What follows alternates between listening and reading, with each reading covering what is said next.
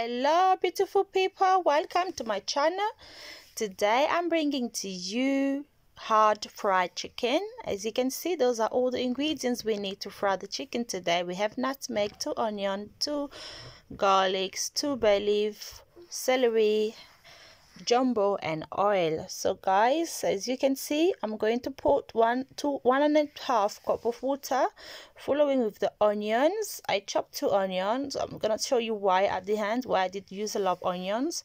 And I'm adding garlic, bay leaves, celeries, and jumbo, as well as nutmeg. I'm gonna move around to just mix around to get the oil, the seasoning to get inside, you know, so they can boil nicely. Then I'm gonna cover up my lid for a couple of minutes and coming back and checking. So because I use the jumbo, I don't need to use salt, guys, so because jumbo is salty. And I keep coming back, I check, because what I need the water to go down, like to reduce, to give me kind of a sauce. So now I'm going to start frying my chicken, because I notice my chickens are soft enough. So I'll start frying my chicken, guys. Be careful when you're doing this at home, guys, because the oil keep popping up.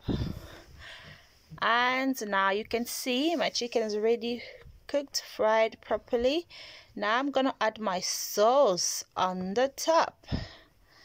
Yes, so not too much, not everything, just the onion part, to give your chicken a little bit of soup and a little bit of flavor. It looks so nice and it tastes really nice. You need to work on the jumbo or any seasoning you're putting that contains salt. It doesn't have to be too much because you don't want to have it salty.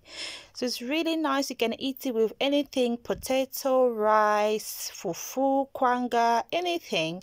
Look at having mine with kwanga. It was really nice to have kind of a little soup and, you know, seasoning around. Thank you for watching, guys. Thank you.